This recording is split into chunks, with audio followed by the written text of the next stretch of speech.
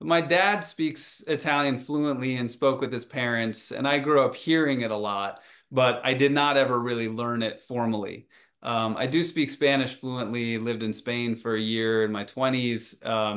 and so I could understand a fair amount of it. As we prepared to go back to Italy and to interview some of the surviving family members that had lived through the Nazi occupation of Rome, and who had some of the missing pieces that I was trying to track down, I did do a quick try to, brush up on my Italian, did some online learning. And so I'm sort of capable of making myself understood and can conduct an interview in Italian, but I would not say that I, speak it fluently.